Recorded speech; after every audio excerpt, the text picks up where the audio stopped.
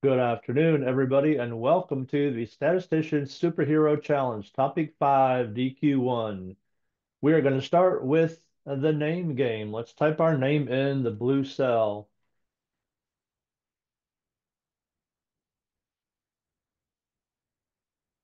All right, and having done that, our data appears as if by magic, right? All right, now we're going to go and we're going to type in the improvement data that is in column F. And from our box of instructions, it says this is the difference in the water test data. Okay, so we're going to look at after the test and before whatever we did to it. Now we're going to try to find out and see if we made a difference. Okay, that's what we're trying to do. So the improvement data is there a difference from the treatment that was given to the water wells? All right, so we're going to type in equals. And then you're going to click on cell E18 or E4 rather, I'm sorry, minus, and I'm going to type in D4 because I'm not going to leave the screen, but you can just click on it. All right, and hit enter. All right, once you've done that, you can see that the formula is correct. And now, everybody, we're going to drop this down the rest of the way. I'm not going to retype the formula anymore. I'm going to use my Excel skills here to fill in this box. So as you watch the mouse, it goes up to the lower right-hand corner. The mouse changes, right? From a white, like a puffy plus sign to the black plus sign. When it does that, you can click it and drag down. Left mouse click and drag down. Okay, just drag it all the way down.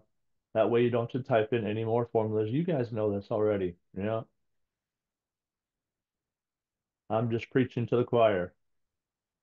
All right, we've done that. Now, everybody, we're going to type in the formulas for the mean, median, standard deviation, and range. Now, remember, we only have to do this one time, and we can make this work very nicely. Okay, so the before, everybody is in column D. All right, so we're going to calculate the statistics for the before, for the after.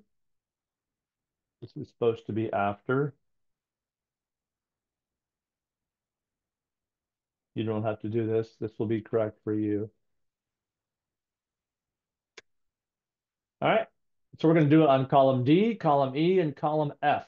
All right. So the mean is average. So we're going to type in equals average, average. Then we're going to type in colon D. Another way to do that is just to click on the cells, right? D4 to D120 or whatever it is down to the end. All right, hit enter. And we have our mean is 29.72. Let's do the same thing with the median equals median, open parentheses, and that is D, or you can also select the cells themselves if you choose to do so. All right, the standard deviation. Now notice up here it says you can use the stdev.s, that's the sample, or the stdev, whichever one you want, okay? So equals stdev.s. I'll use that one for the sample, and that again is D. All right, hit enter. Now, the range is not a pre-built formula. You can't type in range, but what you can do is type in max minus min, okay? Max minus min. So equals max, and then D minus min, all right? D. And once you've done that, you'll have your formulas all filled in. Now, this is just between you and me, okay? For those of you who watch the video, I don't have to type these formulas anymore. I can copy them and shift them to the right for the after improvement. Why? Because I want my cells to go from column D to column E to column F. I want them to shift to the right. So as I copy and paste, it's all going to be completed for me, right? Now don't tell anybody else. That's too easy, right? I know, right? Be careful. We're going to have too much fun here. All right. Now, next, it wants us to calculate a percentile. It says we can use the percentile with a .inc or the percentile data percent, okay, whichever one you want to type in here. So let's type in equals percentile, and you guys see it pulling up here for us? You just click on it, just click on the formula. All right. And then it wants us to do it for the 16th. So 16th percent would be 0.16. 0.16. Don't type in 16. That'll, oh, my bad. Got to type in the data here first. The improvement data. So that's F colon F, comma, 0.16.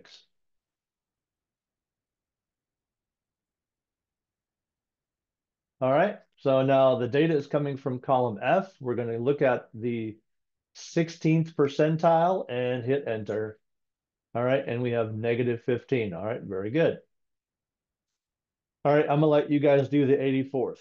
Okay. The lower and upper limits, everybody, the lower and upper limits are talking about the normal curve. Okay. Normal curve.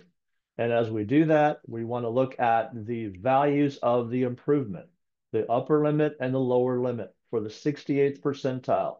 It says the 68th percentile, everybody, is plus or minus one standard deviation from the mean. Okay, so I want the mean plus one standard deviation for the upper and the mean minus one standard deviation for the lower.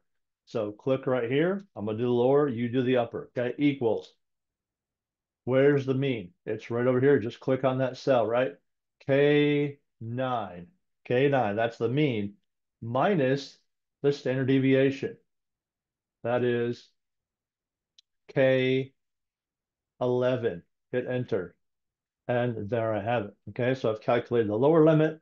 Remember, the limits are the mean minus one standard deviation and the mean plus one standard deviation. I'm going to let you guys do the other one. All right, now we're coming to the interpretation, the fun part. Before we do that, let's go back to our goals and instructions over here. And what does it say? Before data is the measurement of the E. coli per milliliter of water from a well. The after measurement is the same, but made after treatments with an antibiotic agent. If the well water improved, we expect there should be a loss of E. coli after improvement. So the after -4 would be negative, everybody. So if it's negative, it is an improvement, okay? So was ours negative? Yeah, right. Most of them are negative. Okay. And in fact, the lower limit here was negative 14.69. The lower percentile here, the 16th percentile, was minus 15. So we can see the water is improving.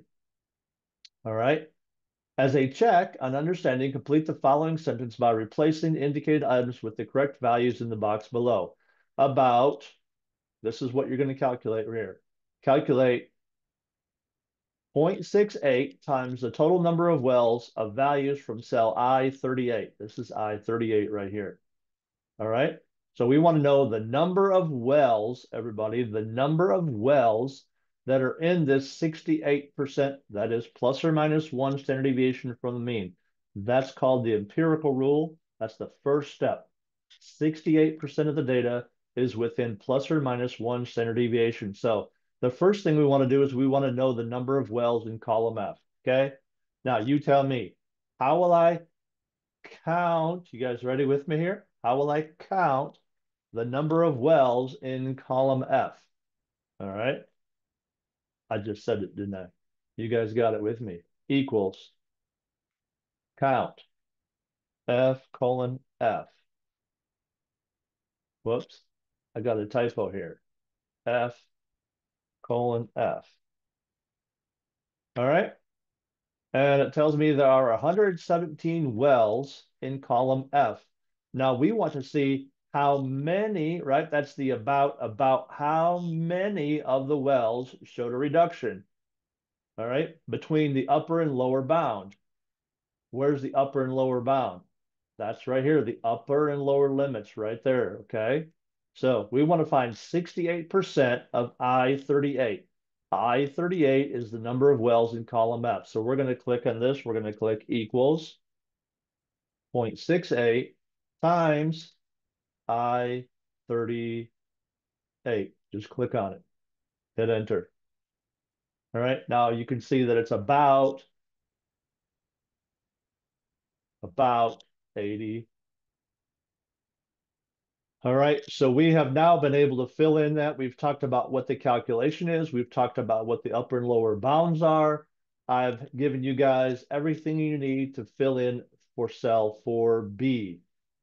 Cell answer box 5 says, what, if anything, do your calculations in part 4 tell you about the effectiveness of the treatment of the water of the wells? How many wells are expected to see improvement within this range? Justify your answer using the upper and lower bounds found in part 4. All right, I'm going to leave that for you guys. And I am out of here for the day, guys. Thank you much. I will see you in the forums. Have a good one.